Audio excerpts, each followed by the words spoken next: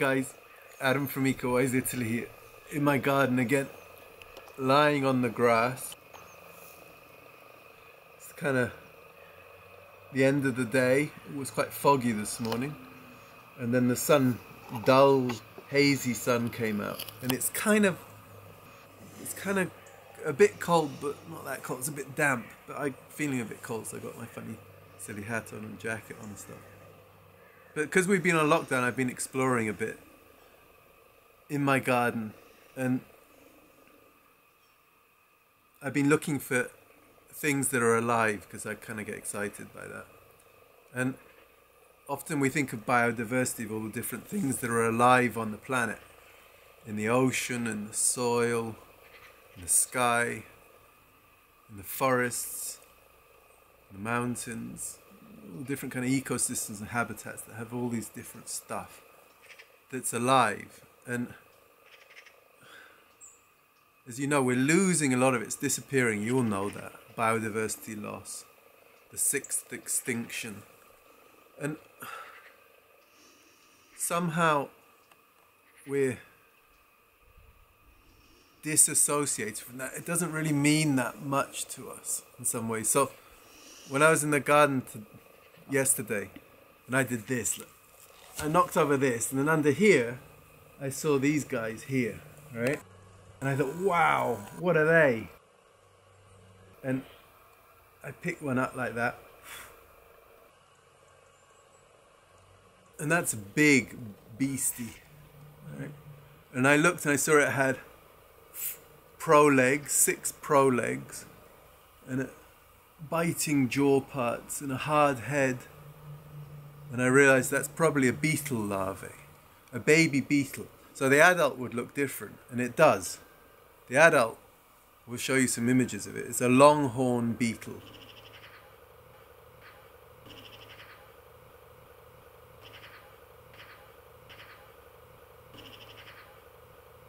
So this is xylophytic. So this the nymph stage, or it's not actually a nymph, but this larval stage.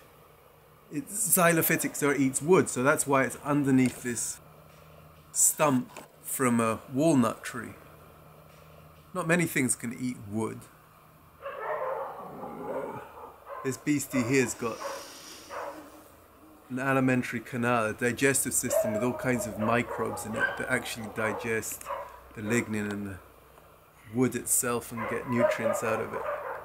But so I looked up these longhorn beetles, and there are more. I mean, I'll give you some numbers here because it's kind of interesting. Like, have you ever heard of one? Like, I'm an ecologist and a biologist. I've heard of them and I saw them, but I only saw them when I first came to Italy or realised what they were. And I'm not quite sure what this is because it's not the adult. I'm not an expert, and you've got to be an expert. But even the experts, they keep finding new ones. There was one found last year in Italy, a new species. But you know how many there are in Italy? They're about, I've got this paper in front of me because I can't remember numbers very well. But there are 250 species of longhorn beetles, this group of coleoptera of beetles in Italy. Okay, so what's the big deal? Well, have you ever seen one before? Because I've only ever seen them a few times. People that live around here and work with wood, they know exactly what they are. And they know what they grow into, and they know what they do. And some of the times they're even a bit worried because these things eat into wood. Normally it's dead wood, but they can even eat into living trees. Some other species of this can become a pest. And when they're adults, they're about this long and they've got sweatbag antennae, and they're really cool. And there's, like I said, there's so many different kinds of them. And you might think, well, why is that important? Well, there's the question, why is it important? Well, here's some scenarios, here's some stories that I'll make up. Just keeping in mind that probably none of you have ever seen this before, or some of you might have, but you probably don't know much about it. But it could actually be pivotal in your lives and my life and the whole world. We just don't know, because that's what gets exciting about stuff. For instance, these are a major part of the diet of woodpeckers. And woodpeckers, you know what they are, picchio. Birds that have incredibly strong beaks and reinforced skulls So they hammer against the wood and they can... And one of the reasons they're doing that is they're looking for things like this. Creatures that live underneath the bark or in the wood. Because that's a good meal. I'll pick them up to show you. Just imagine that. If you're a woodpecker, that's breakfast, lunch and dinner. So that's kind of a good find. So just imagine that in this area there were no longer trees because we cut all the trees down and did something else, like made a shopping center here, let's say. Good idea for some people perhaps. But just listen to this as a story. Cut the trees down so there's nowhere left for the adult beetles to lay their eggs, so you wouldn't have these babies. And if you didn't have these baby larvae, then you wouldn't have some of the main food that woodpeckers need in the winter. And if there were no woodpeckers, because imagine if the woodpeckers didn't have much food, then hopefully they can fly so they can go somewhere else, not like some other animals that maybe are stuck there because they haven't got legs, they haven't got wings, or they're snails and they're slow and they can't just go somewhere else. If their habitat's destroyed, that's it.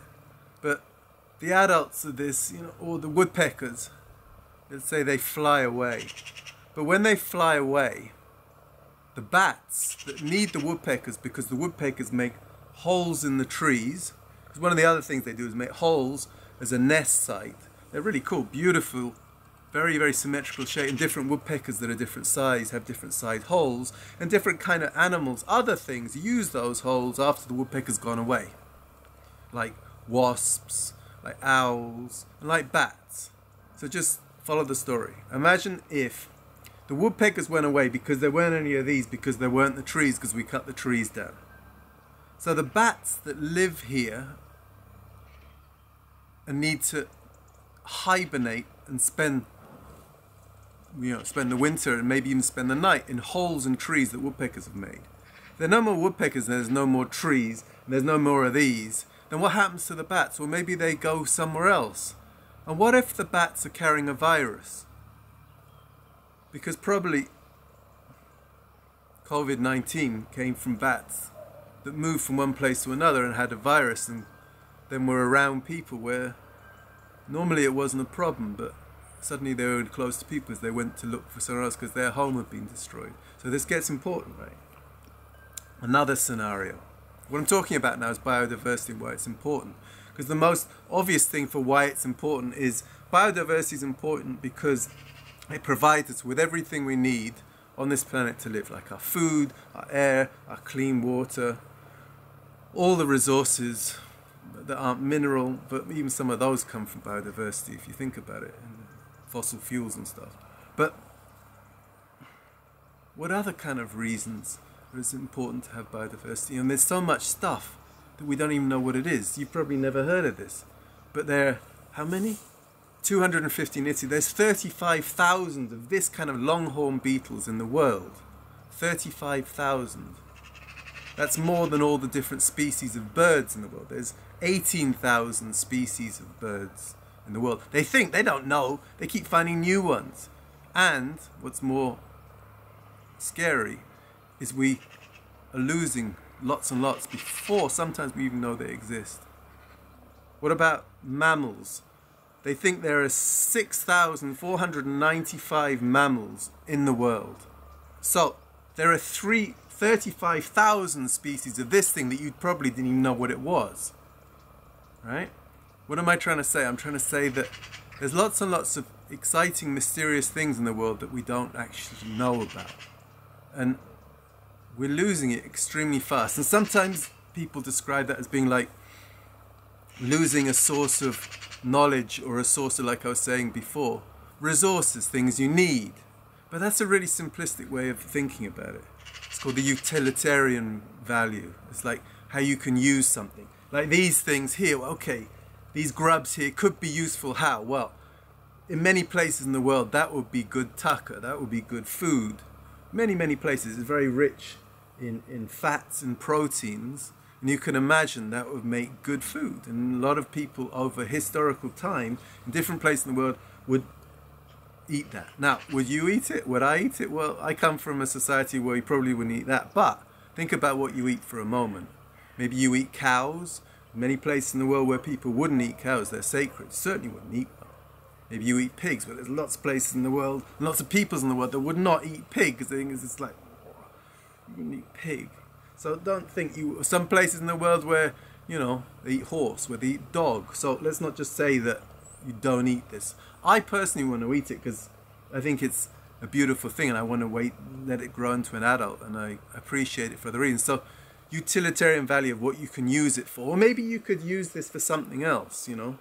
Maybe there's a substance in this, or because it makes holes in this tree, then the tree, those holes in the tree under the bark allow this fungus that's growing on here, you see there's this white fungus, to grow. And the fungus can't get a foothold on the tree unless it's been damaged. And these insects damage the tree, so the fungus grows there. And maybe this fungus has got a chemical in it. In 10 years, there'll be somebody, a woman researcher, someone who finds that there's a chemical in this that can be made into a drug that cures a certain disease that we really want to cure, right? So, because of that bug, this fungus is here. There's these connections. I'm telling you stories about connections. What about this insect here? What about, so I've just done 2 stories, right? One about the virus and one about a potential cure for cancer in this fungus. What about another story that's more interesting? What about, I sleep up here in my house, and these insects here at night have a certain, especially when they're males courting the females, they have a certain sound that's, you can't actually hear it very well, but when you're asleep, the frequency absorbs into your subconscious and into your dream world and affects the way you sleep, the frequency of sound from this insect. Or what about it gives off a particular pheromone, a particular chemical that goes into the air and attracts a, let's say, a insect that comes to mate with it. Right? It gives off a, you know, the male comes, it smells the smell, so it comes. But that particular chemical also helps one of the trees that's nearby here to flower, because that's what it does. We don't know, but things are totally and utterly interconnected and interrelated. And like I said before, one of the analogies is used is, you know, losing a library. Because if you lost a library, imagine if there was a library somewhere, and there have been, like in Alexandria, for instance, there was one that was ransacked and destroyed by, I can't remember who it was, somebody, the Romans or the Greeks or the Phoenicians. Somebody came and burnt it because they didn't like that kind of information. They burnt it all. There have been lots of libraries that get lost, but you can imagine having a library full of all kinds of information, amazing stuff, stories and information and techniques and ideas about how to do things and ways of recording wisdom and information to pass on to future generations. And imagine if that library, nobody had even read the books, and there were thousands, in fact millions of them, and it got burnt down. It's like, oh, we've lost something really important. But with biodiversity, it's so much bigger than that, because it's not, a library is something that humans have written and created, but biodiversity is something that exists and people didn't make it. We influence it and it makes us, and we make it and it makes us, but at the same time we didn't actually create it from nothing. It's created, well, let's not talk about that, but biodiversity, losing biodiversity is not like losing a library at all, really. It's more like losing another world, because there's so much going on and we have no idea what it is because we're not paying attention to where we are, right? So this little beast here, there are more of these, like I said, there are 250 in Italy. There's 35,000 in the world. And you probably, like me, didn't really know what it was. Longhorn beetle. Look it up. Look how many there are. And then compare it to the number of other things in the world. And you see, you didn't even know this thing existed, but it lives near you. And you don't know how it influences you. You don't know how important it is to you now, has been to your being presence on the planet and your existence, and into the future. We just don't know. So this is just a silly set of stories about a little bug that I don't really know well, but wow, it could be really important. So I'm not going to eat it. Absolutely not. In fact, what I'm going to do is I'm going to take care of it, because I know that it's very deeply connected to me and those people I love and the world that I love, and somehow makes me who I am, and I've got a responsibility to take care of it, right?